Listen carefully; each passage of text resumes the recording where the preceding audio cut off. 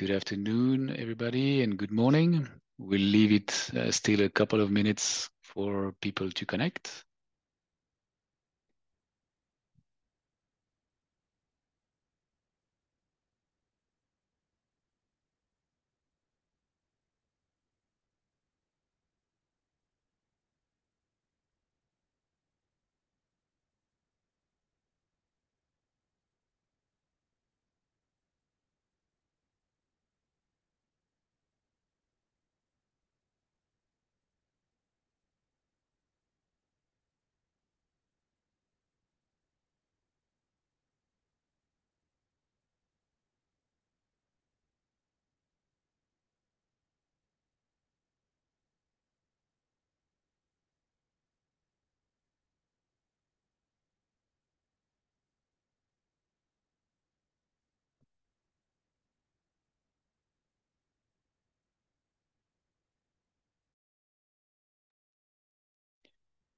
Great. I think very soon we will start.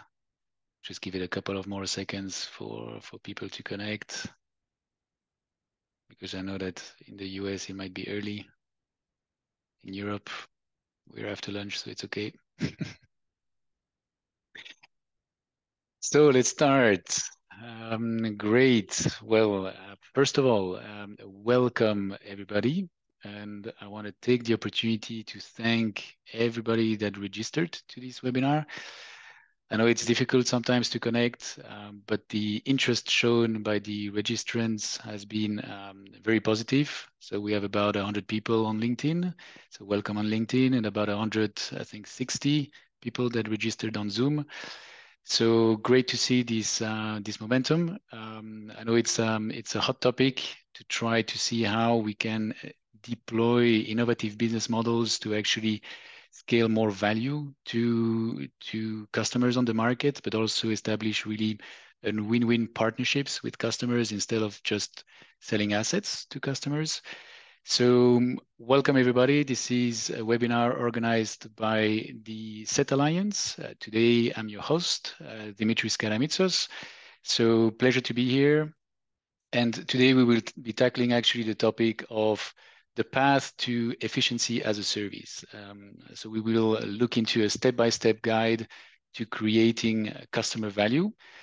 And why did we launch this topic? It's because through the support that we provide on the market and through conversations that we have also with end beneficiaries, we see that very often product as a service might appear like an alternative way to finance assets.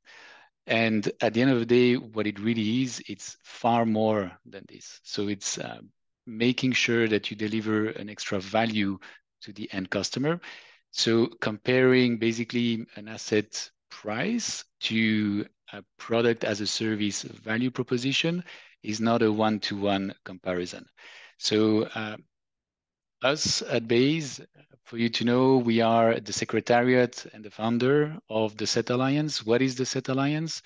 The XaaS Alliance is governed by a steering committee where we have the privilege to have two companies on board that have been very active on deploying cooling as a service and refrigeration as a service in the market. So this is Care and Energy Partners, as well as two universities that are very active into the research topic of servitization, and two consultancies as well that are from one side very active on as a service, but as well looking at how to deploy more impactful climate cooling technologies, because we did work a lot in the sector of cooling. However, today we will really look at this model from a broader perspective, and this is really also the role of the XaaS Alliance, that is bringing actors from multiple backgrounds that are really pioneering this model and this value proposition on the market. So just a few house rules before we start. I think what is really, really key, and we have the chance to have a rich audience today connected, please share your questions to the panelists. Challenge them, because it's through challenges that we actually learn to innovate. So don't be afraid to ask questions. No questions is a wrong question. And after the session as well, we will actually have a little survey popping up where we really appreciate your feedback on this session so that we can see what we can improve, but also any topics that you see are relevant for you, don't hesitate to bring them up so that we can discuss it with the community that we have to see what we need to bring forward to the market. So here on the right as well, you can actually follow the XaaS Alliance on LinkedIn, and you can connect us through this email, info@xaasalliance.org. And you can visit actually the website of the XaaS Alliance to view any of the recordings and the case studies and the articles that we publish on the topic. So without further ado, today we have really the privilege to have an exceptional panel with Florian André from P2S Management Consulting. So he's the CEO and the founder of the company, as well Dominique Planck, who's the CEO of ETAP Lighting International, and Dr. Elvira Rakova, who's the CEO and founder of Directin, and Dawi Kriel, who's the general manager at Energy Partners Refrigeration. So without being ado, I would like to introduce the speakers and to let them basically introduce themselves. So Dominique, please, you can go first. And I think we don't hear you. You're on mute. Audio should be on before I talk. So very briefly, I'm Dominique Planck, the CEO of ETAP Lighting International. We are an SME, family owned, but already for more than 75 years in the lighting industry. And at the cutting edge of what lighting has to offer. So what we actually are offering are general lighting solutions for applications like offices, industry, schools, sports, etc. But also emergency lighting solutions. Based in Malle, very close to Antwerp in Belgium, we have roughly 275 employees. So I hand over to Elvira. Thank you, Dominique. So, hi everyone, my name is Elvira and I'm an expert in compressed air efficiency, and now we're providing compressed air efficiency as a service. Couple of words about our company. If we can go next slide, please, Dimitris. Perfect. So been in the industry about 12 years, from research and development to industrial field. We developed our software for design, optimization, and monitoring of compressed air systems, starting from generation, distribution, and to the final use of this. And in the past 2 years, we had about 20 projects on the optimizations of the compressed air systems. And then I guess next one is Florian, right? No, sorry. Dawi. Thank you very much, and thanks to XaaS Alliance for inviting Energy Partners and myself. I'm Dawi Kriel, as Dimitris mentioned. I'm the general manager of our refrigeration division, and I'm an engineer and have been in the refrigeration business for the last 30 years. The next slide, Dimitris, please. Energy Partners was established in 2009. And we're in essence an investment business in the energy space. We're also the pioneers of cooling as a service in the industrial refrigeration space, where we've been active for the last 9 years in investing in our customers' refrigeration systems. We're also a company that are investing in multiple kind of utilities, so also heating, power, and then we have 2 divisions that supports that, is the asset management business and sustainability. Yeah, that's me. Thank you, Florian. Thank you. Next. Thank you, Dawi, and thank you, Dimitris, and the whole BASE and XaaS Alliance team. I'm Florian, half German, half French, sitting here in Brussels, and the founder of P2S, P2S standing for Product to Subscriptions. And what do? We work with B2B hardware companies to transform them into the Netflix of their industry, let's say. So what we do is we're a boutique consultancy specialized in as a service and subscription models for physical products. So not the software side, but for physical products. And what we do is we make your ambitions as a product company that wants to go towards more recurring revenue, more sustainability, more the Netflix model. We make this a reality. So we're, let's say, bridging the gap between strategy, starting with strategy, conceptualizing how your subscription and as a service business model could look like for different product verticals, but also up until the implementation of those models. So working on setting up the financing structure, drafting the contracts, up until the compensation model of your salespeople that need to be adapted if they sell your products on a subscription basis versus a normal product. And we're sitting here, let's say in Brussels, but have clients a bit all over the place. If we can have a look also, I think what is the common trait amongst all of them is they all sell physical or used to sell physical pieces of equipment, of products, of devices, and that are now all interested in going towards as a service, whether this is light as a service, energy as a service, inspection as a service, blasting as a service, or medical devices as a service. It goes in all directions, but it's always, let's say, taking the Netflix, the Spotify model, and how can more, if I may say, more conservative industries also reinvent themselves to be ready for the future. I think, Dimitris, back to you again. Thank you. Thank you all. And actually, before we start this session, so I was saying many thanks, everyone. And so before we start this session, I would like to invite actually our audience. So again, thank you for connecting to share a few. You will see there will be a quiz popping up on Zoom. And we want you to share a few keywords or phrases that come to your mind regarding opportunities or challenges when you think about product as a service. So really, what does it mean to you, and how do you see it as potentially, like, what is it bringing to you as a customer, as a provider, but also the challenges that you see. So it could be things related to worries on pricing, for instance, or on duration of contract.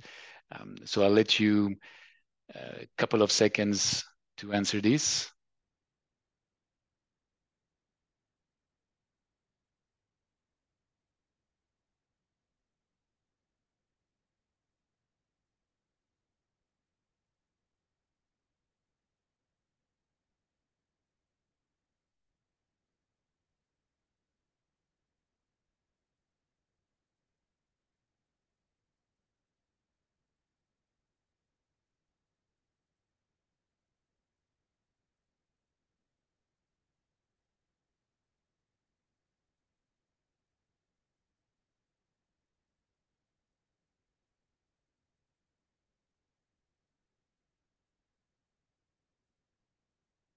Great.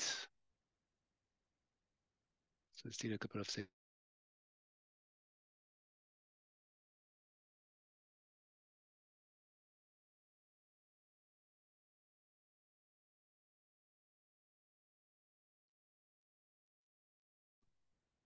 Great. Just trying to see where I see the answers, because I see quite a few of you provided some inputs.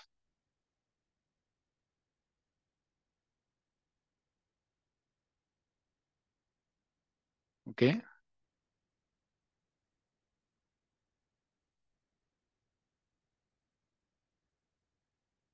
All right.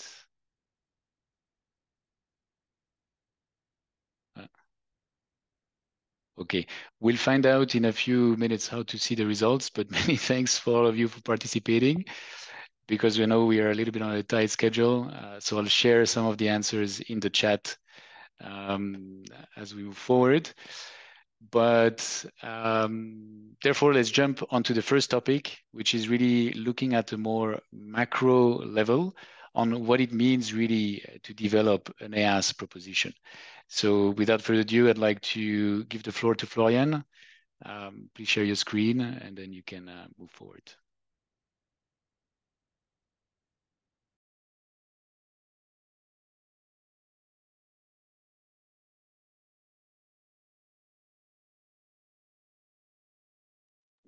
Can you hear my screen and see it?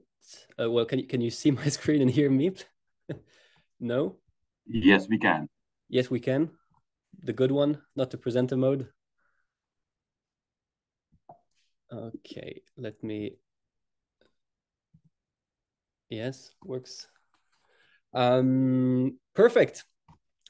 Where could a subscription or an as a service business model be developed? So my aim is a bit to take you on, let's say, a transformation journey or questions that you could be asking yourself if you want to develop a subscription model within your company. Well, probably the first question is going to be for where do you develop this, right? Do you develop this for your pieces of equipment? Do you develop this for a standalone asset, for a fleet of products that you have? Do you develop it for only a sub-component or a software piece like digital products or components or spare parts? So I think what's important within a company is to ask yourself, well, a subscription business model could be developed for a lot of different applications. An asset could be a standalone, let's say, an air compressor. A fleet could be power tools. Hilti, they're offering the power tools on a subscription basis.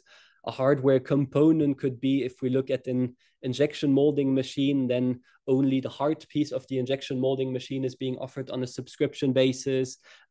Software industry, I mean, probably have digital products that could be offered on a subscription basis, and then consumables and spare parts could also be offered on a subscription basis. So what I want to just to clarify with this is subscription models can be developed for also other things than just the pure equipment side. And if we look at companies, they're usually, like manufacturing companies, are usually quite well set up on the x-axis. On the x-axis, what I mean is in terms of what they sell. They sell equipment, they sell maintenance contracts, they sell sometimes digital products, but they usually sell them in a one-off kind of way. And so what I mean by that is you exchange a product for some money, right? But if we look at the y-axis, the idea of subscription models is that you align your pricing mechanism, your revenue model as a provider with the success metric of a customer. And so this could be cubic meters of compressed air, or I'm thinking about ETAP with lighting. Well, probably customers don't care that much about the lighting system itself. They care about the light they get out of it, right? Or with cooling, you're interested in a certain temperature and a certain performance, not in the equipment itself. So we're going towards outcome-based model, performance-based model. And I think this is very interesting. You probably know the example of Rolls-Royce with the turbines of airplanes, where in the end, they charge per flying hour. So every hour where a plane is flying, this is when Rolls-Royce is going to invoice their customers for. So what's interesting about this model, and what you have to remember, is it's about selling the outcome, the performance, the usage of a solution, and not selling the solution itself. And there's a lot of examples. I mean, Atlas Copco that sells cubic meters of compressed air or XaaS compressors.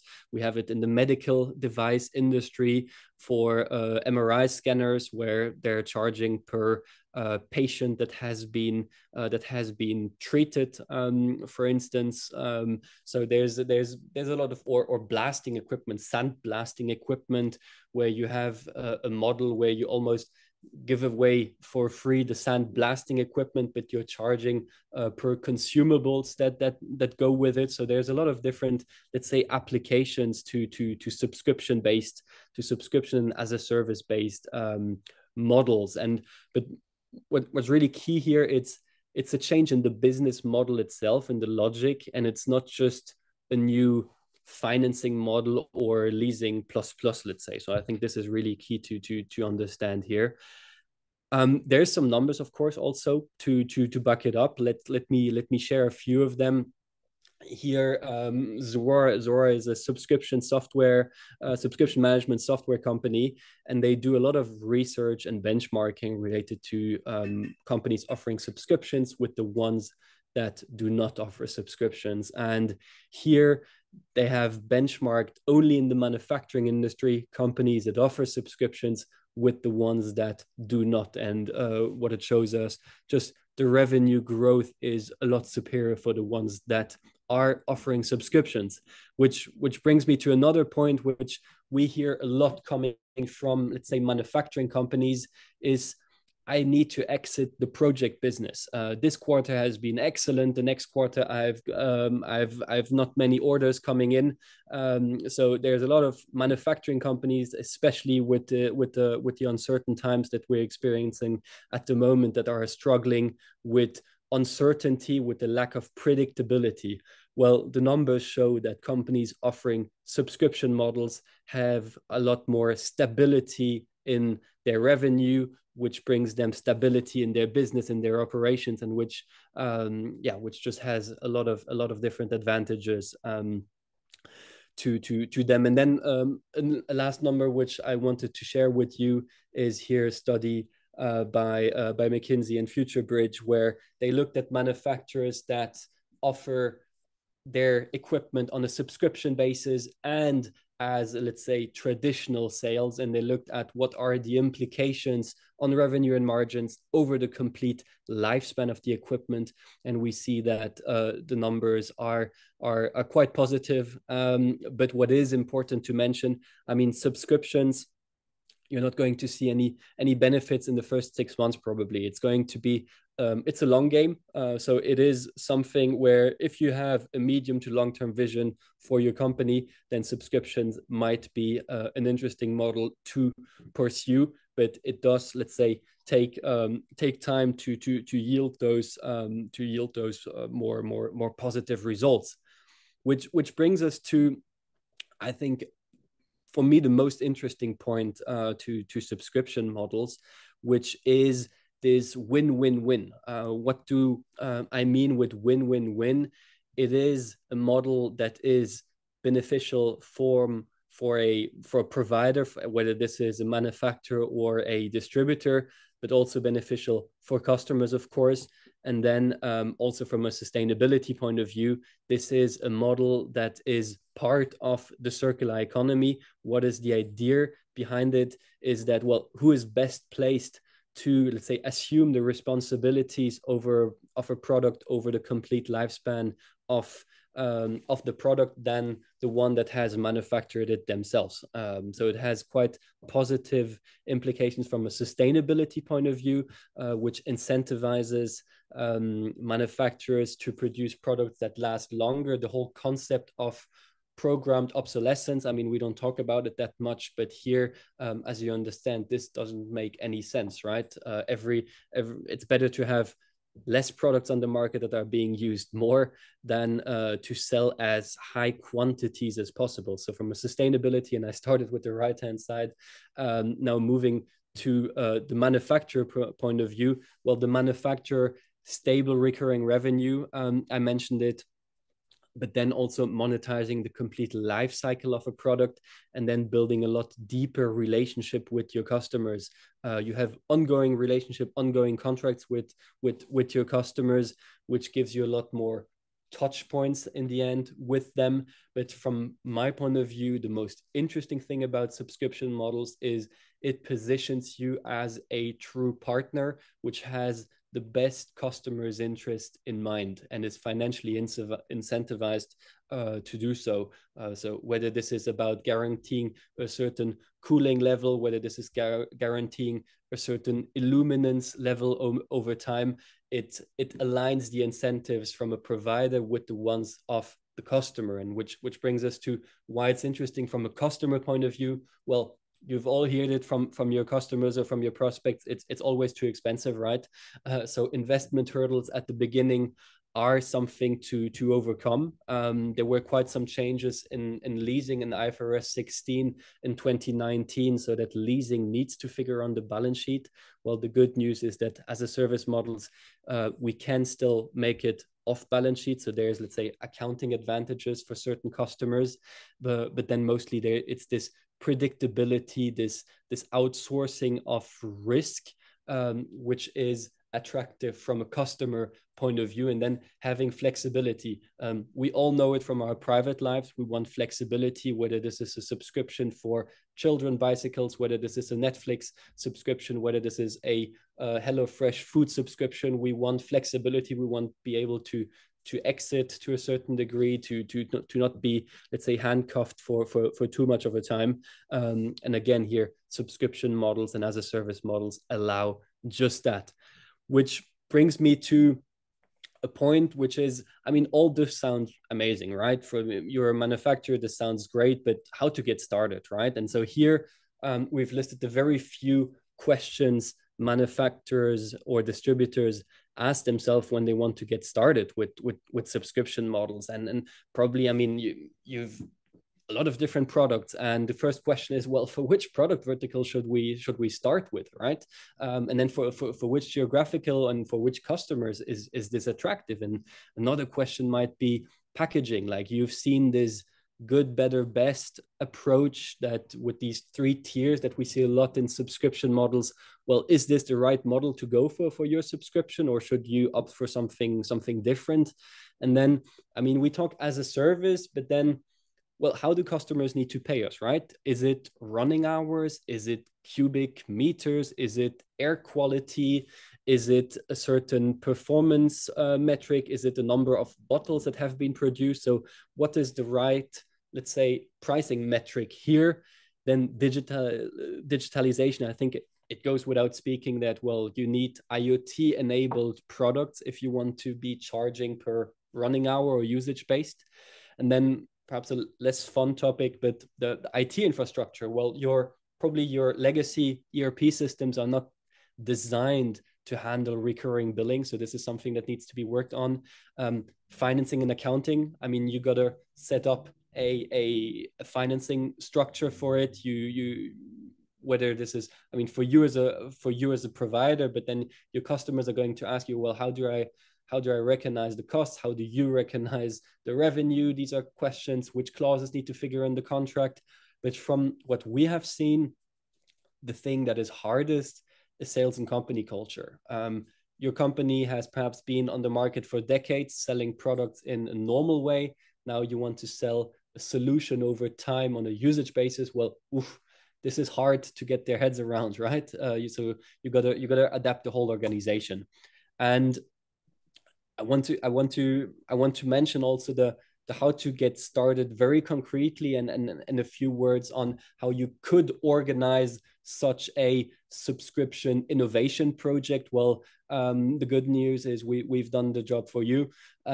We've come up with a methodology where kind of step by step you tackle all those key points that need to be tackled, whether this is financing, pricing, for which products, for which customers, compensation model of your sales teams, how to train them on how to sell subscriptions, how to train your customers on how to procure, how to purchase subscriptions. So there's tons of things, let's say, that need to be thought about. And what we come to the table with is an extremely structured methodology to tackle all those key points. If you think, okay, this is great, but I mean, we're not a bank, right? Yes, you're completely right. You are not a bank as a provider. This is why there's expert partner companies out there that can help with this. There's pay-per-use financiers. There is law practice that have drafted as a service contracts. There is, I mentioned Zoor, subscription management software companies that can help you with automating the recurring billing of things within your IT systems. The good news, again, is we've scouted the right partners that can help you on this innovation journey as well. I've been running a bit over time. Dimitris, how do we look? Do we look at the case study, or do we skip that one?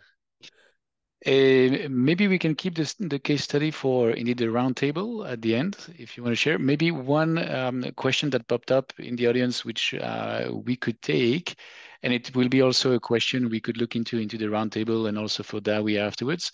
So the question comes in and says, as a cooling as a service provider, where does the energy you use to power the cooling system sit in terms of the customer's scope 1, 2, or 3 emissions?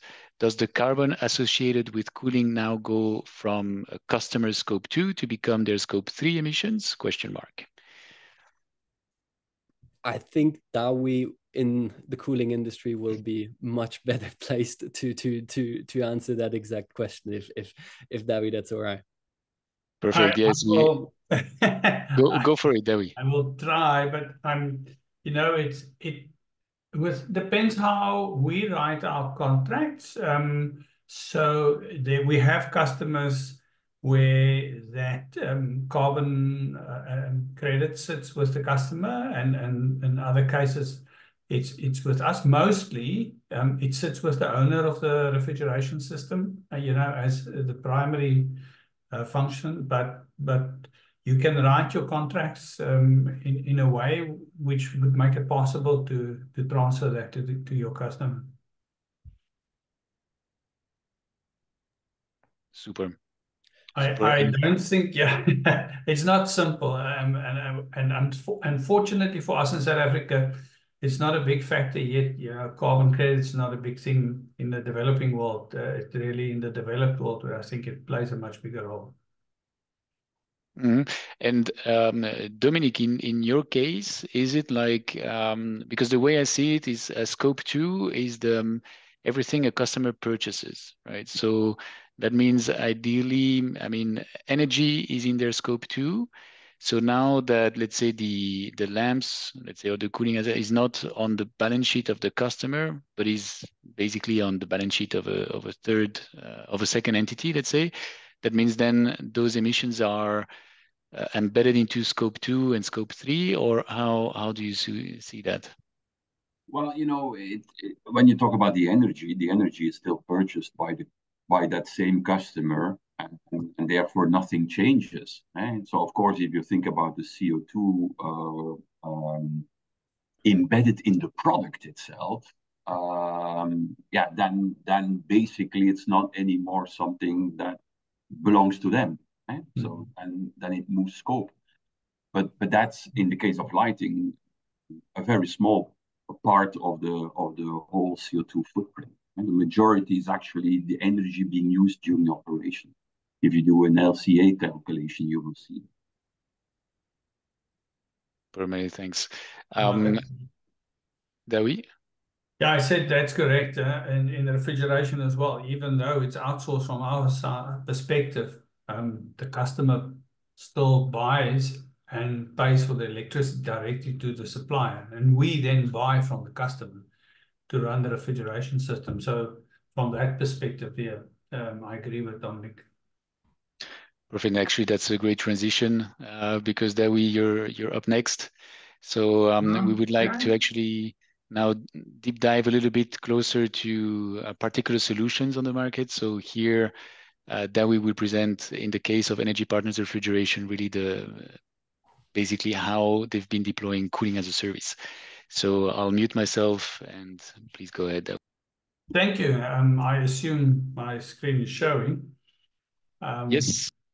Thank you.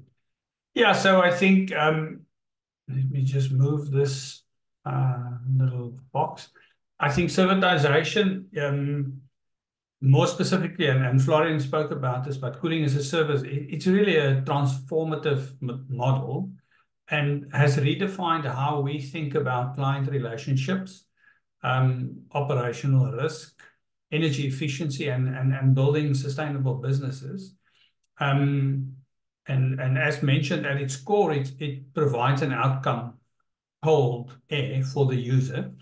And as such, you know, transfer that risk of the lowest operation cost from the customer, from the end user to the supplier. So a little bit of a snapshot of our journey is what I'm going to talk about. Luckily for me, Florian addressed quite a number of the items that I'm talking about as well. So hopefully I can get it a little bit faster. In refrigeration specifically, it's all driven by life cycle cost, and I think many of these subscription models work on that basis. It's important to understand that when you look at life cycle cost of refrigeration systems, that the biggest component is electricity. It's 65%. As a kind of an average number. Obviously, this changes, in terms of certain systems, it's a little bit more, and others it's a little bit less. But it is usually about 2/3 of the life cycle cost. And the life cycle cost is really optimizing the life cycle cost is where this win-win-win thing sits that Florian spoke about as well. Highly efficient systems use less electricity. They might cost a little bit more to build, but if one looks at the life cycle cost and you're spending 10% more on capex, and you're saving 5% on electricity, you can do the maths, but you're gonna be well in the positive numbers by having a little bit more efficient system through additional capex up front. Now, this is the thing that customers battle with, because they don't really know exactly, are they paying the right amount of money for the electricity, or are they using the amount of electricity that they should be using, because there's no real way of knowing how much electricity a refrigeration system should use, because there's not really a freely available meter that will tell you where you are in your efficiency profile of a refrigeration system. Then I think it's important to note that without this measurement, we've seen degradation of refrigeration systems in the order of 2 to 5% per year in terms of efficiency. And so that's a really big number. If you don't measure it, you wouldn't realize, and it's almost a frog in hot water situation. It gets hot very slowly, and you only realize after 10, 15 years that you're in real deep trouble. I think important here is maintenance plays a very big role, and something that it's not only doing maintenance, doing the right kind of maintenance to maintain your system efficiency. Just important to stress in this whole life cycle cost scenario that one of the most important things that one shouldn't overlook is the fact that the product that are being produced or stored in the cold storage facility, that value is so much more than the actual cooling cost, or the life cycle cost of cooling. It's a whole different order of magnitude. And if you don't have uptime and you don't have temperature, the kind of risk that you are exposed to is significantly more than just, let's say, the operational cost of your refrigeration system. So this is important to keep in mind. So it was clear for us that we needed to shift the risk from the end user to us as the refrigeration supplier, because that's where the skills lie in order to manage this effectively. We decided to create a fixed cooling tariff for our customers based on the amount of cooling they use. We had to develop a cooling meter, and that was the enabler for us over time to really to develop this whole cooling as a service product to its full.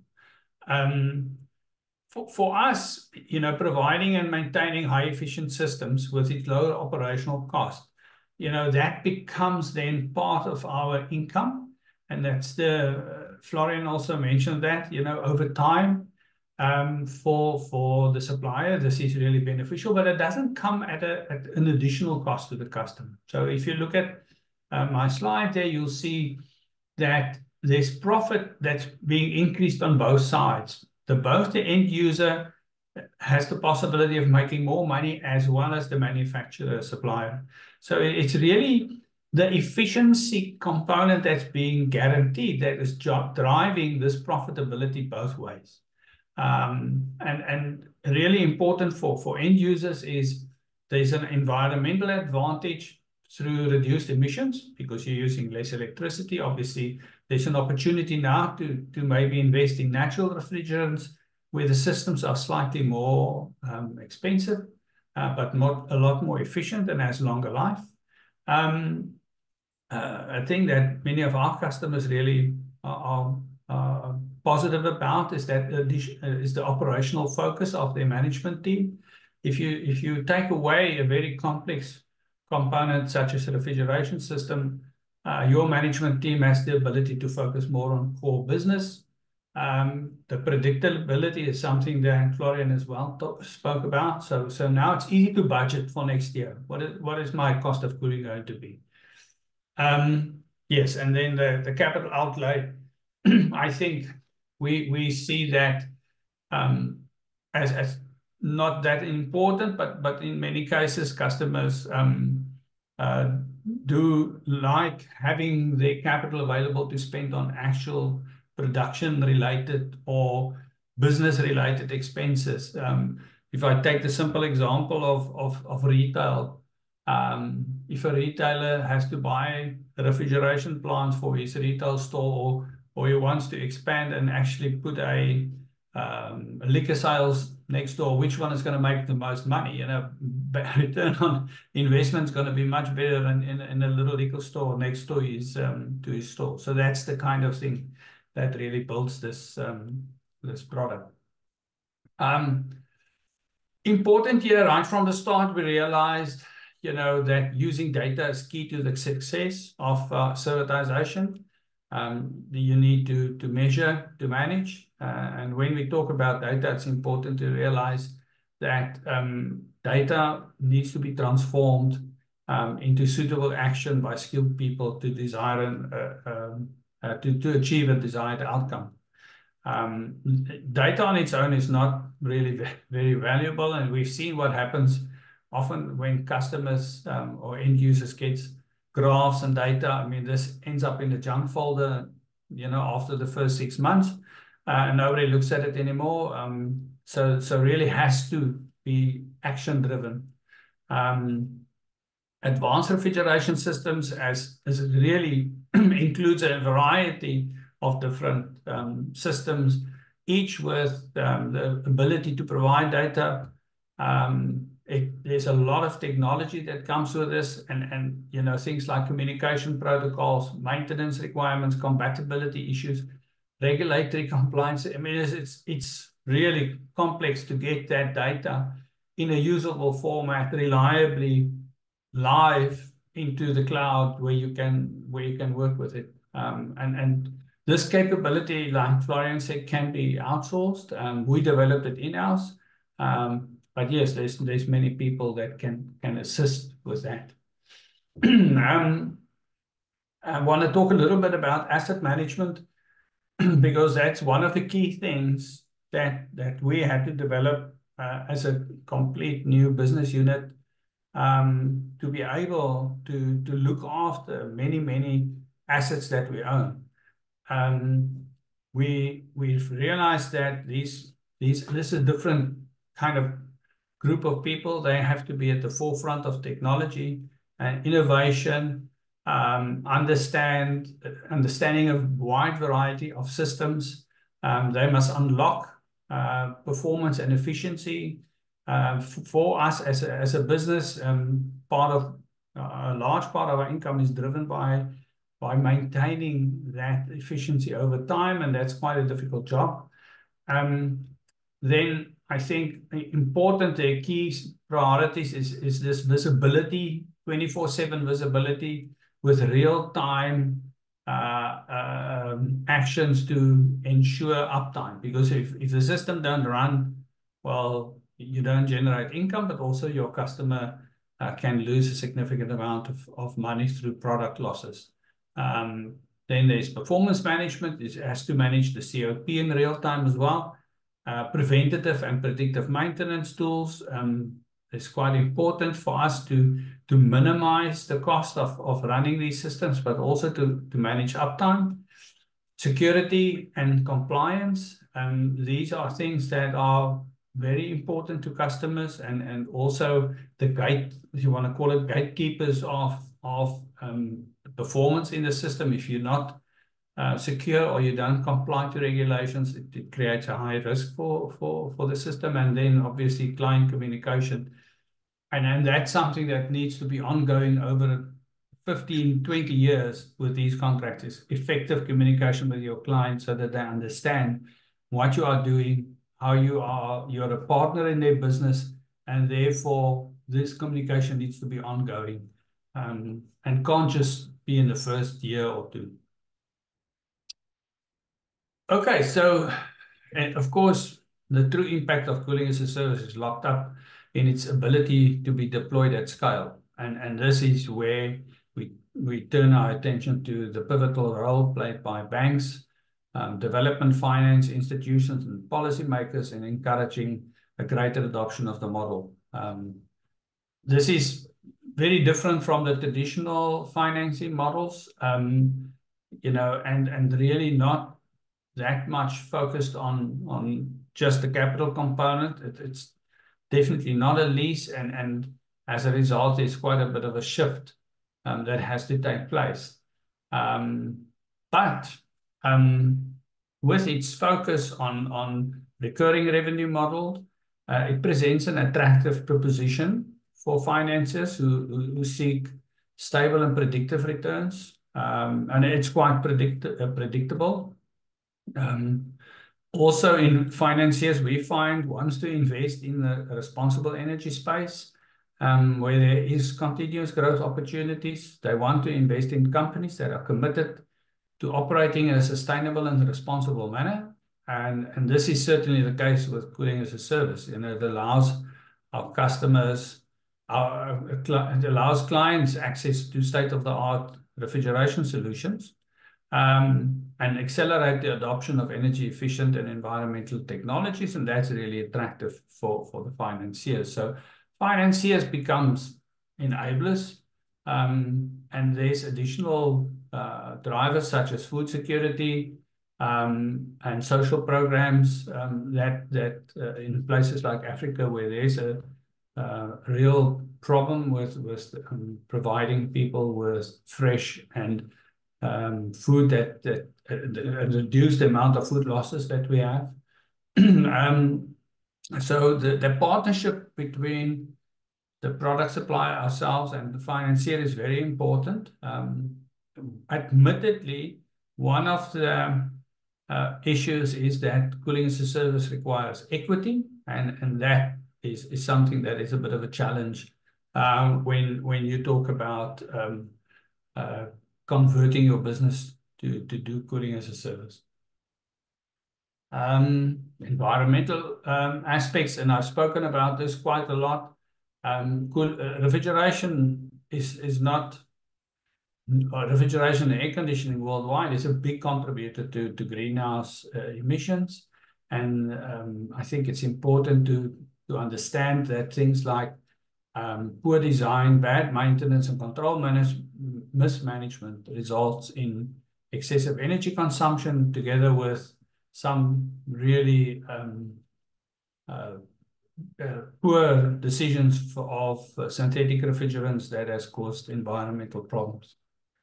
That way, for you to know, you're in 1 minute or two, you should. Okay.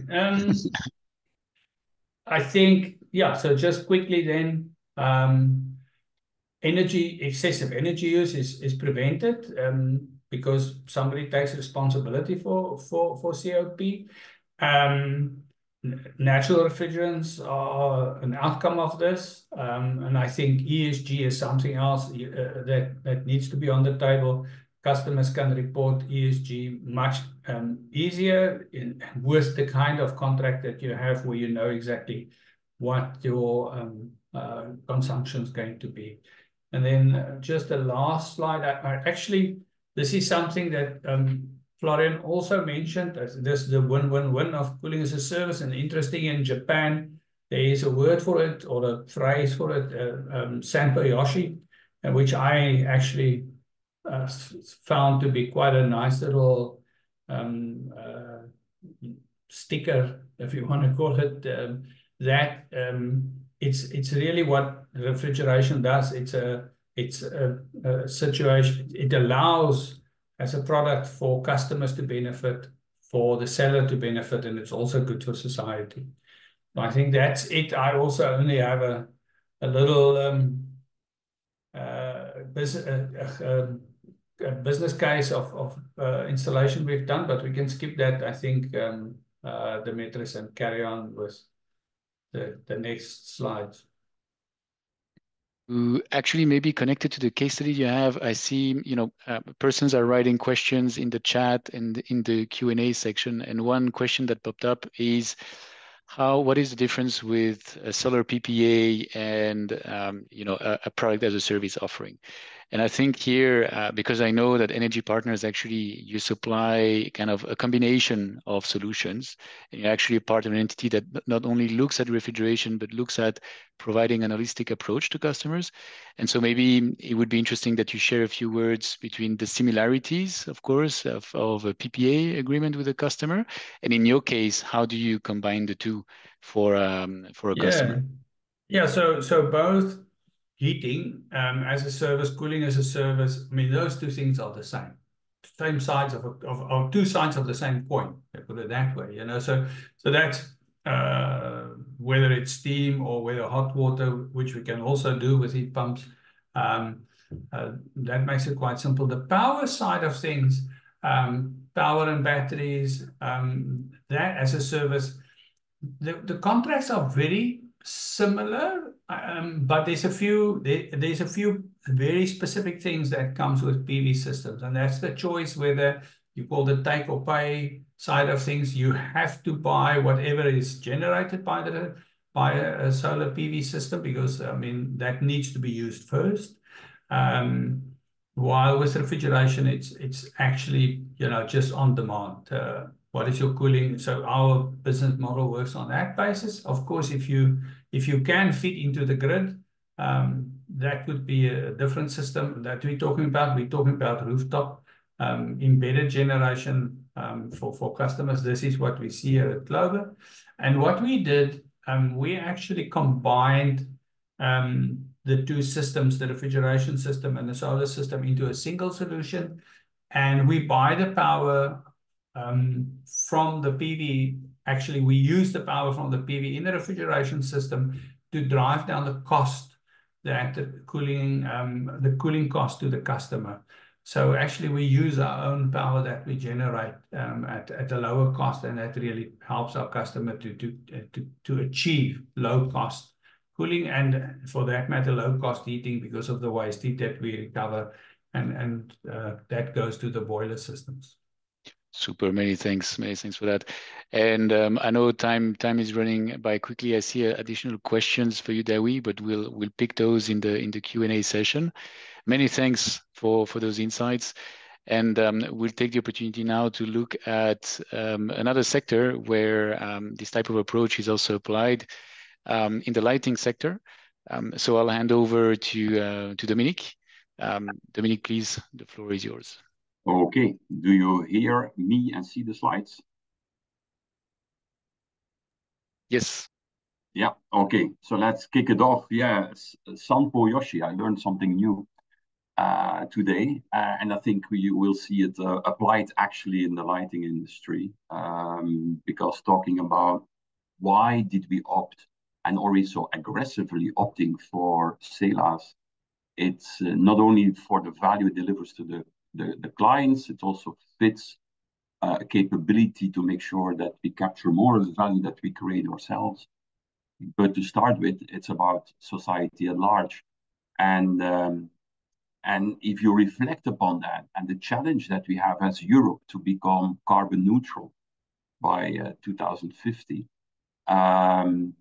knowing that the construction industry has 38% of that footprint today, you can say, well, let's not build any new buildings. For sure, that will help. But it also means that renovation should not only double, it should almost triple the pace as the current pace that we see.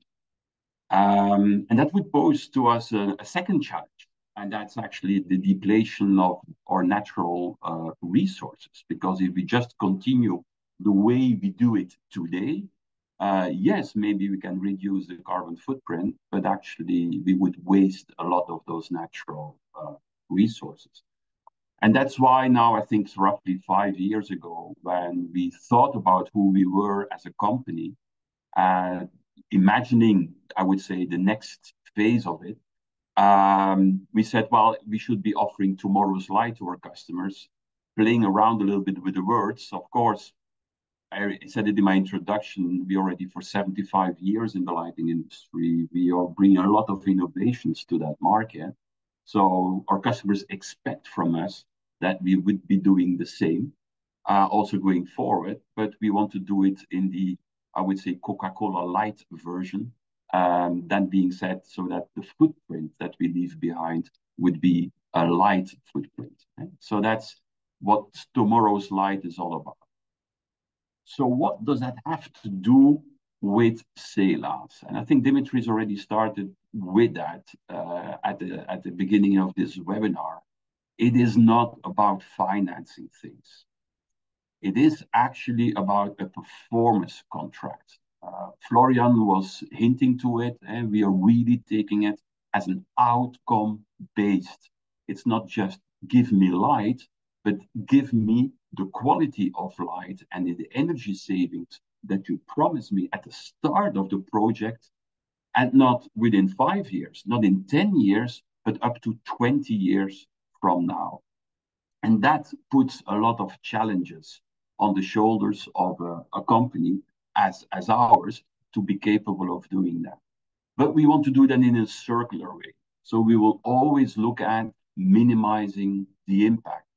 For us, it means giving to our customers what we call endless, effortless, and wasteless experience. But let's put that into practice. And maybe, Dimitris, you can share a video that is, well, having our customers talk about it. Absolutely. Just give me a second. You see my screen?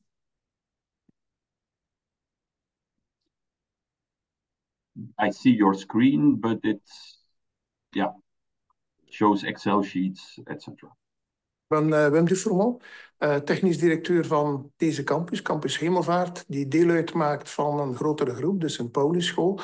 Wel, het gebouw waar we ons nu bevinden en waar dus ook ETAP gezorgd heeft voor nieuwe verlichting, dat is een gebouw van halfweg de 60er jaren van de vorige eeuw. Vandaar dat we op zoek waren naar een systeem waarbij hij zegt van modern, eigentijds, met een mooie lichtspreiding over de ruimte en uiteraard met een zo klein mogelijk energieverbruik.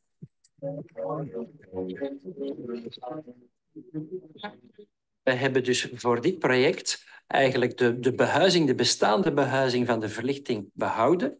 De reflector, de lamphouders eruit genomen en een op maat gemaakte module ingepast. En heeft daarbij niet de plafonds moeten herstellen, niet moeten schilderen, dus wat ook de kostprijs voor de school enorm drukte op dat moment. Maar anderzijds was ik ook het idee genegen dat we binnen ons economisch model er anders tegenaan moeten en dat de mensen die produceren, dat die eigenlijk ook verantwoordelijkheid moeten kunnen blijven voor wat zij produceren. Wij hebben voor dit project een engagement van 20 jaar. Wij zijn 20 jaar volledig verantwoordelijk voor het goed functioneren van de verlichting.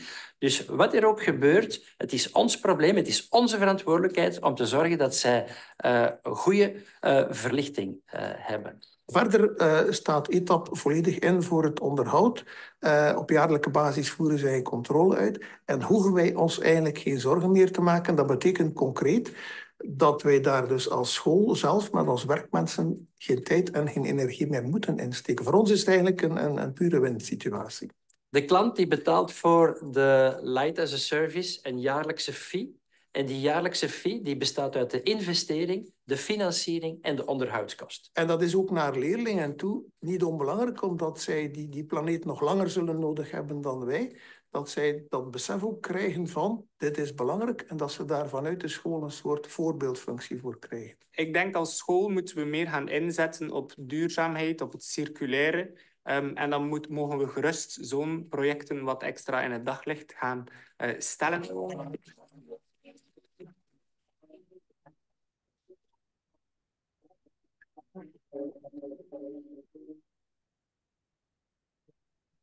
I give you back the screen. I will take over from here. I hope you see again my screen. Yes. Okay. So what we have done there is not, let's say, a normal type of renovation of that school, we actually in certain cases have now applied 20% less luminaires. 80% of all the existing luminaires were refurbished, giving 70% of energy saving, and that all with a 20 years performance contract. So it's up to us to keep to that commitment of having high quality light. So at the center of what we are doing is that circular approach. And thinking from that perspective, the best thing that you can do is making a product that actually is endless. If a product doesn't break out, it's the perfect circular product. We all know this is not in reality possible, feasible, but then we need to make sure it's an effortless repair, refurbishment, even remanufacturing concept that is behind the product development of these products. And only at the very last moment, we should be thinking about recycling, because in a lot of cases, recycling means scaling downcycling rather than upscaling upcycling. How do we put that into practice? Well, first of all, there's a big misconception with a lot of people. They think LED lighting burns forever. It burns for a long time, but every year there's going to be less and less light coming out of your lighting systems. So actually, like is shown here, after 50,000 hours, it's quite normal to already lose 20% of the light. You can pump the LEDs up by using electronics that are going to give more power to the LEDs. Then your lighting will remain stable, but actually you will consume more. So that's also not what we want. We have the capabilities in-house to not do that via those kind of drivers, but actually to keep the light level at the same level during a very long period of time. And that's for us what is true endless lighting all about. And that's what we put into our promise towards our customers. You can also optimize your lighting designs much better. Think about your projects from the start is always our statement. And like we did at that school, in certain areas where we did not do refurbishment, we reduced the number of light points. In offices, we could reduce that with more than 50%. So also that is bringing a better circular proposition to the customers. We also started to rethink the fundamentals of how we designed our products. You know, in the past for industrial lighting, there was a saying, let's basically seal the product for life, because they are in very difficult to maintain areas. So just close them that no water, no dust could enter. Of course, that's the opposite of a circular product. So now we have products that are very good, very well fit for those harsh environments, and still all the critical components can be easily reached and being maintained.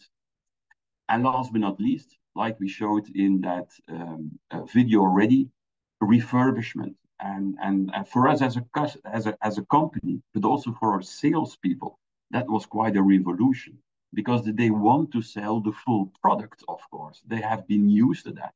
And all of a sudden we say, oh, we will not sell anymore the full product. We will sell the modules that fit into the existing ceilings. Now there's a small video on that, but Dimitris, I propose that in view of time, we will not show it.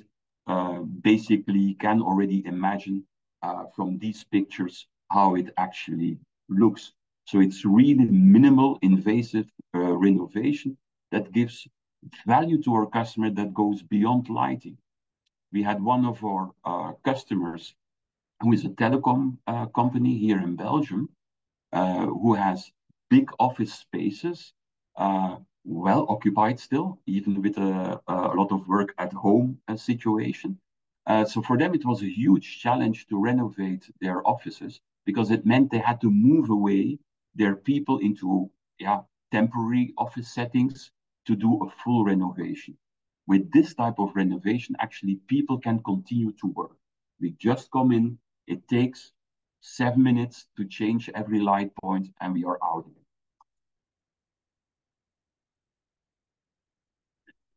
So light as a service, that performance contract that we offer, has, of course, different components to it, making the perfect lighting design to make it sure that it's a circular design from the start. And to come to that, we do different kind of services. We will first enter with the customer. We will do a quick scan budget to give them an insight in what type of investment is actually required. We will look at, is refurbishment possible or not? We will optimize the lighting design. And we will agree on the performance parameters.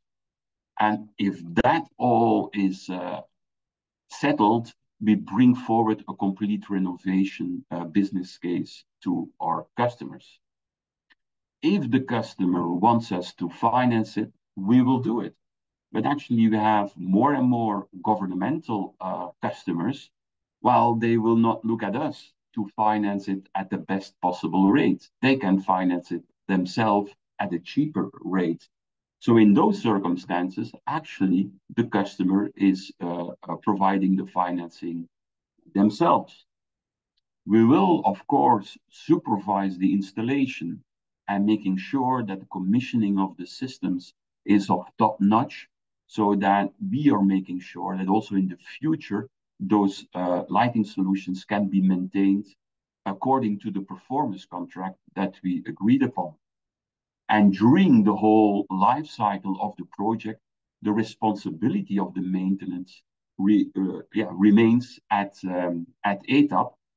And when it comes to emergency lighting, where you need to be always norm compliant because people in the buildings are at risk if the emergency lighting system would not work, then of course we will make sure that all those audits and reports are being put at the disposition of our customers.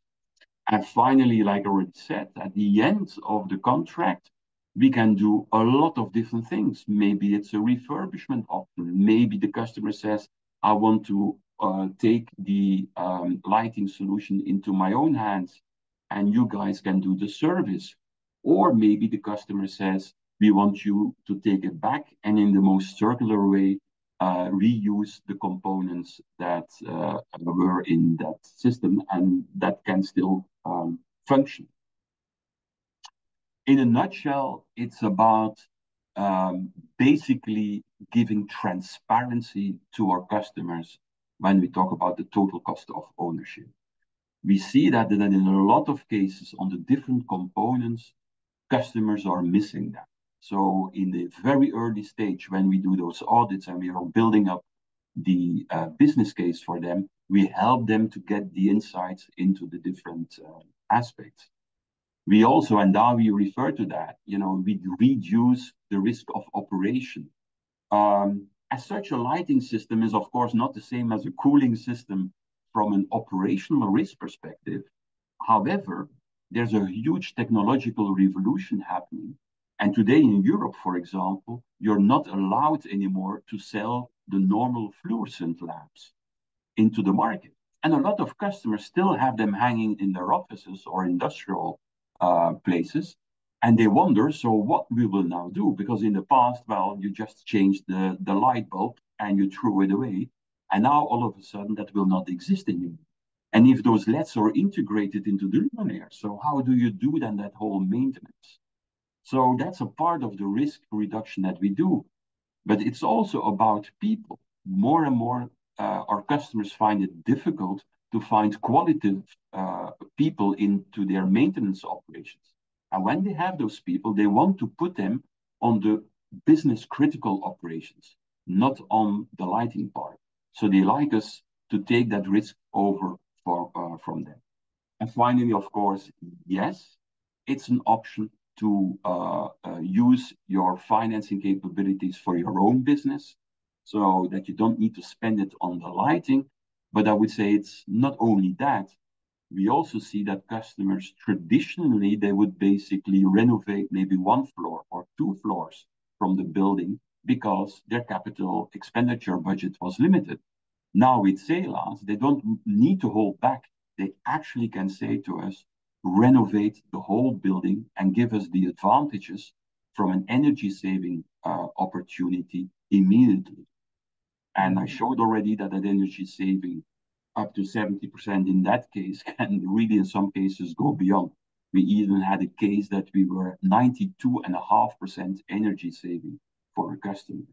So big savings that they can benefit from faster if we take over that financing. Super, many thanks, Dominique. And one question that popped up, which I will combine with two topics, and then we'll shift to Elvira, is a lot of customers, as you know, in the market in Europe, you have access to subsidies. And so sometimes one question that pops up is, if I go on XaaS, do I still have access to the subsidies from one side, but as well, can I have carbon credits in the same way that I would aim to have them? So what are so this is applicable also, of course, in lighting, in compressors, and in cooling. But from your perspective, how is this happening on the market? Yeah, so yeah, that's quite different per country. So you can't say give one answer to that. Currently, we do quite some renovations of hospitals in the Netherlands, and there they can benefit from those subsidies. But it's all how the countries are defining the rules of the subsidies that they're providing. So I would turn it around actually as a message. I don't know if there are people in this webinar who are in a governmental capacity, but there's still a lot to be done at the government side to make sure that these type of models are being stimulated. Maybe something to talk about later on, but for example, all the tendering, public tendering that is happening, a lot of them are not benefiting as a service models. And the rules there really need to be changed. So there's not one straightforward answer to that, Dimitris, from my perspective. It really depends on how the subsidy rules have been found. Super, many thanks, Dominique. And actually, I'll use that to make a transition to Elvira. As we know, like one topic that is very hot on the customer table is to try to increase efficiency on how they're operating their assets and so on. So connected to the thought of efficiency as a service offering or product as a service offering, of course, if you relate your pricing to the customer purely on a consumption basis, that means, of course, if the customer on their side starts to optimize consumption downstream, your business model on a product as a service is jeopardized, so to say. So there is really actually an incentive from the provider perspective to think holistically on how to deliver extra efficiency to the customer and to value that into their pricing proposition. So here I'd like to transition to Elvira, really that showcases a little bit how efficiency can be enhanced on the customer side for compressors. So please. Thank you, Dimitris. I would like to highlight, so I'm going to talk about the compressed air systems efficiency. So it's not a compressed air as a service, but it's efficiency of compressed air systems. And I just would like to guide our audience a little bit into the problematic of this, because when we look at the industrial plant, we have there various machines and production lines. Each of these machine and production lines, they have instruments, and those instruments, they're actually using compressed air for various operations. So whenever you see any blow-in applications, press applications, actually compressed air is the most expensive source of mechanical energy in industry. And it's not so easy just to say, okay, let's do the generation part and do something on the compressor side. First, we should reduce on the instrument side and the production line, and then adjust the generation. So what is logical, right? It's very important topic because it's used in various types of industries, from food to cement, automotive, and pharma. And compressed air nowadays is accounted for 20% of the overall electrical consumption in industrial sector. So it's very big chunk of this. Good news, and surprisingly, actually almost 60% of this can be reduced thanks to some measures. So 10% that we usually look now, we call it a fragmented measure. So we either do something with the compressor room, we do something with a little bit with leaks, maybe we repair tubing, but other 50%, can be really decreased just because we use the efficiency improvement at each single place. So from the generation, from the distribution to the generation, and that would take efficiency holistically. This is why energy efficiency of compressed air systems, and not just of the compressor room, becomes extremely important, extremely promising, but at the same time, a very complex topic. So it's exactly the same thing if we look in the household, if we look in the cooling or heating as a service. So we need to always take a look at the efficient design, efficient technology that we use, and energy saving habits, as we say, and audits. So best practice and audits. When we take those measures fragmentally, for example, we use efficient technology, and here is just an example of a Moroccan steel manufacturer. They bought a new efficient machine for their production, for the operation, and the compressor started to produce, had to produce more, 25%. So you think it might be crazy, but actually compressed air system was not designed to handle this inefficient component, this inefficient machine. So this is why it started to had to produce more. Similar things might happen also on the audit side. Again, when we do only audits and we provide roadmap for the factories here, for example, one example in the past 5 years, compressed air audits of 13 factory, 13 cement plants was done, and good opportunities were found. 5 years later, 4 systems were worse, 4 were the same level. So they implemented something, but it's again went worse. But 3 of them and just 2 of them really had an exceptional savings. So they really took audits seriously.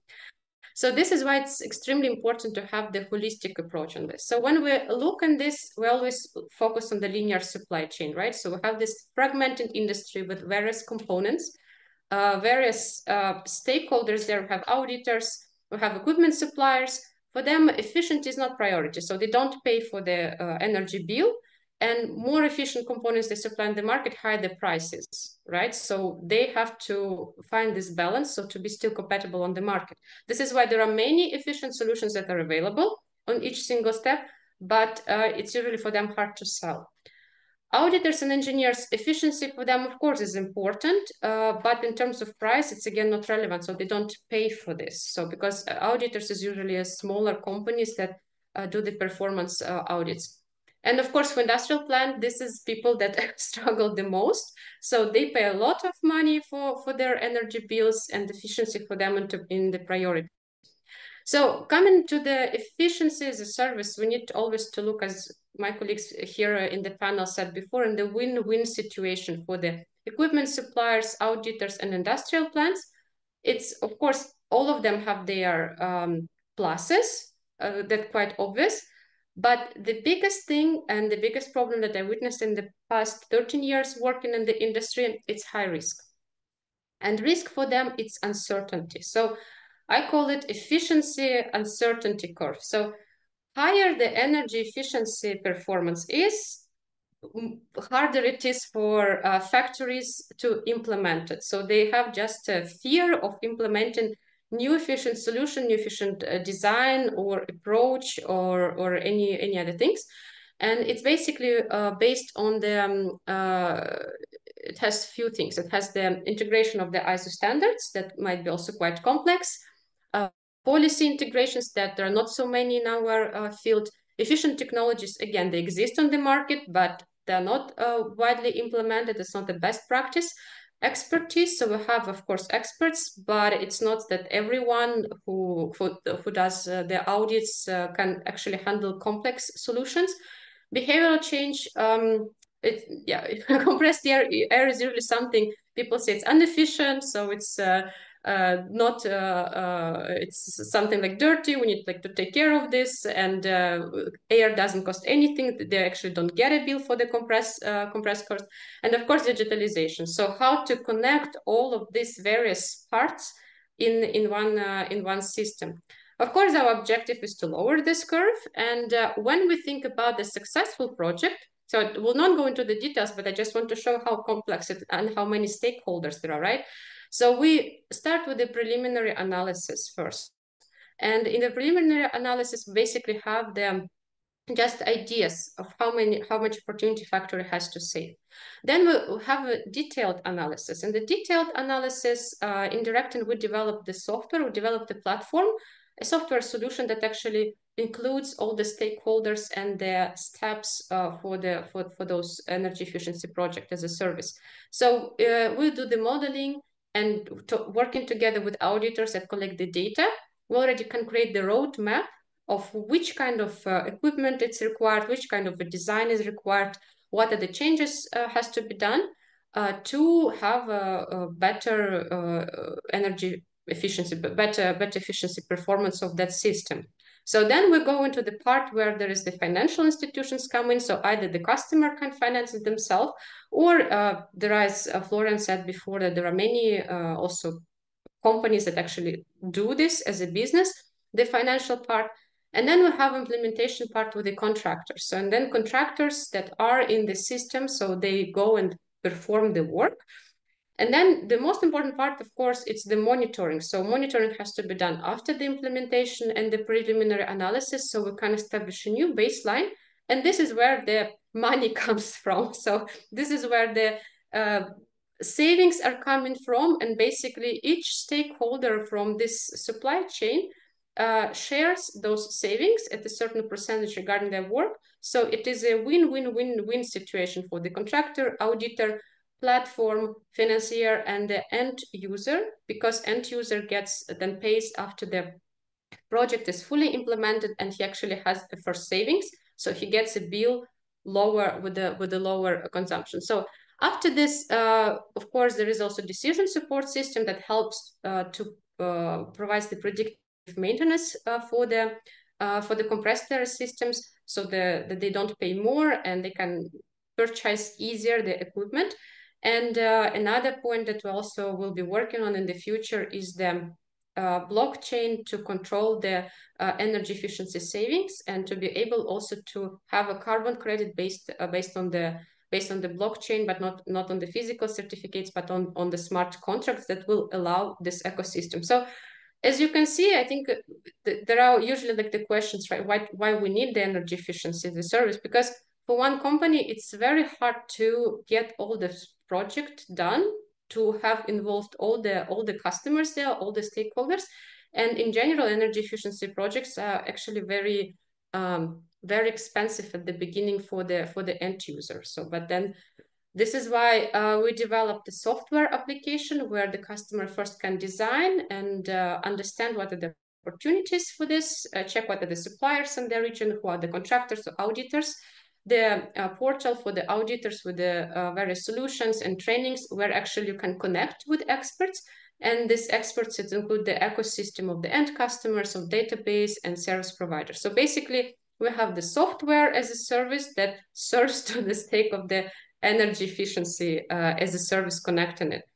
In terms of the payback period, I think this is an important thing, just to show you a couple of examples. Up to 30, usually it's around 30% of energy savings per year, even though it can be also 60%, depending on the state of the system, depending also how much there is investment and ROI, but ROI is usually below 1 year, so it can be 1.5 year maximum or 2 years. But here, for example, we have savings for petrochemical was 32% and ROI 11 months, or for woodworking manufacturers, so furniture manufacturers, so it's ROI below 1 year for 27%. So it's kind of like no-brainer, but I think the complexity of the implementation of energy efficiency in compressed air systems should be solved at some extent. So that's it from my side, and I'm looking forward for any questions or comments on this. Super, many thanks, Elvira, and very interesting. Maybe one question that pops to my mind, and I'll share directly with you, is how would you compare compressed air as a service with compressed air efficiency as a service? Compressed air as a service, it's the supplier of compressor sells cubic meters of compressed air. So this is the thing. In this, it usually includes like the maintenance, the performance, but the air is used somewhere, right? So it's the most important thing is that the supplier usually of a compressor, they don't have a data about the demand profile. So they don't reduce the actual demand. And it means that when we reduce the demand of cubic meters, the consumption of cubic meters, it will also be reduced for the supplier. And then he has to redo the savings there. So redo the price of the cubic meter.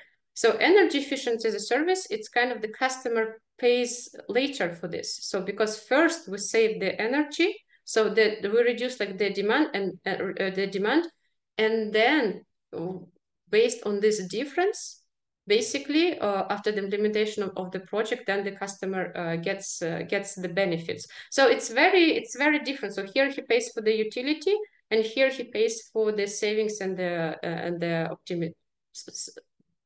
keeping the system performant. Super, many thanks, Elvira. And it connects me actually, you know what we will do, because I know we have 5 minutes left. So we'll jump to the roundtable conversation. I know we just have about 5 minutes left for this webinar, but that connects me to one question that actually was raised in the chat for everybody regarding the pricing structure of having a product as a service offering. And maybe here, you know, since you gave this answer, Elvira, I take the opportunity to ask also Dawi and Dominique and Florian on their experiences, respectively. Yes, I think in terms of cooling, it needs to be connected to how much cooling is, you know, to the cooling supply. Because in that sense, you lock in the efficiency in the tariff. If the tariff is excluding an efficiency component, it really doesn't make sense from as a service perspective. With refrigeration, you know, that locks in then that the management of the system. I hear what Elvira said about there's also a component about efficient use of cooling. If you leave the door open, then you know you'll be using more cooling. It'll be produced efficiently, but you know the cooling consumption is not really useful for the product. So that's another different component where I think one should look at how you can assist the customer in reducing the consumption. But actually producing it efficiently, in that is important, that's in the tariff, because it keeps the supply honest, in my view. Yeah, I mean, perhaps just a case I wanted to share also in the ventilation industry. There, what we developed together with the client was a model where basically it's about guaranteeing an air quality level. So if we think about the ventilation system, well, people don't like to be sold air to, right? And so in that respect, how it worked, it was guaranteeing, well, how it works, it's like guaranteeing that 90% of the time you stay below a certain air quality. So it's guaranteeing an air quality, but the fixed monthly fee that needs to be paid doesn't vary as long as you're not, let's say, below the 90% of the time air quality. And so it worked out from a customer point of view. It's outsourcing and predictability of having the same rate to be paid every month if a certain performance is being paid. What they didn't want is paying for actual cubic meters of air that were thrown into the room. So I think it depends strongly also on a real kind of case by case. Are we talking about industry customers? Are we talking about office customers? Hard to find like a single truth there. Yeah. Thank you, Florian. Dominique. Yeah, well, I already explained that in our case, it's truly a total cost of ownership reflection, which is put into the monthly fee. So it's everything. It's the installation, it's the commissioning, it's the maintenance, it's the when required taking back the existing luminaires and reuse it in a circular manner, etc., etc. Yeah. And we'll extend the webinar about 5 minutes for the audience to have a couple of more questions answered, but for everybody to know the questions we don't have the time to answer, we'll try to collect them and to give a written answer per email afterwards to the attendees. One question that popped up, which is quite interesting, and it's connected to what we're discussing right now, is what kind of MRV, so measurement, reporting, verification practices, do you use to monitor your XaaS-based projects? And so that's a little bit of an open question to all of you, and maybe I'll start with you, Dawi, and then we can go with Dominique and Elvira and Florian. Yes, so as I mentioned, we had to develop for the industrial refrigeration space, we had to develop a cooling meter, which is a billing type of meter, which we can calibrate against and something that is existing now. That was very important to have something that can be used for billing purposes. It's very complicated in the kind of industrial refrigeration applications that we work. But if you look at air conditioning, where you use chilled water, for example, that can be a fairly simple technology to be used, a flow meter and some temperature sensors. So each one of these kind of as a service technologies, some of them are pretty easy to measure and get the data that's needed. And some is actually very complicated, and one has to think quite what's the right word, in a around out of the box way, in terms of how you make sure that customers have they believe in the outcome of measurements that are there, because it has to be believable. Super, thank you, Dawi. Dominique? Yeah, so from our side, so we actually always use complete solutions. So it means our luminaires with sensors, but also with the monitoring and control systems combined. So that is, of course, to enable everything that we need to do with it. Now, in practice, it means that we will every year come in at the customer side and measure the light output. So to show and check whether it's still in line with our performance contract. And we will also measure the nominal energy consumption, means with all the lighting on, are we still showing the energy efficiency? But with our systems, we can, of course, go into much more granularity on what actually has been the energy efficiency. We can also do predictive maintenance, etc. For emergency lighting, where by law you're obliged to do a test of your emergency lighting system and also check whether all the products are still functioning. We do that audit as well, which is partly on site, because you actually need to physically check whether the products are still hanging there or let's say, or functioning or whatever. Sometimes you can't do everything via systems. But for the rest, we monitor them from a performance perspective also by our system. Yes, from our side, it's a monitoring system, so it's got conventional flow sensor, pressure sensors, but the most important part, as Dominic also mentioned, is the decision support, because the components wear, then there are additional energy losses, and basically with those algorithms where we can track, okay, in 2 weeks you have to buy this new filter, so you will not have the pressure drop, and then this helps also to customer first to localize the energy loss. I'm not talking just about the leaks, but to localize energy loss, and also to take a decision on which components and when he has to purchase from the supplier. So because this will we have to promise that we keep the performance baseline after the optimization, and algorithms is how we interpret the data. This is the most important part. Brian, you want to add? No, I want to add that usually it's up to the provider to come up with, let's say, the monitoring tool. And in my experience, from what I've seen, it's not being second guessed that much by end customers of kind of, is this actually true or not. I mean, it's being presented, it's being explained, the solution, the tools being used to the customer, and then once it's up and running, it's not after 3 years that kind of end customers are coming and saying, yes, but is this actually true? I mean, they, as Dominique was mentioning, it's about energy savings. They will see it on their energy bill in the end. Not being second guessed that much from my feeling. Many thanks. And I'll take just to clarify on that, Florian, sometimes the splitting it and allocating which part of the infrastructure has consumed the energy is still a challenge.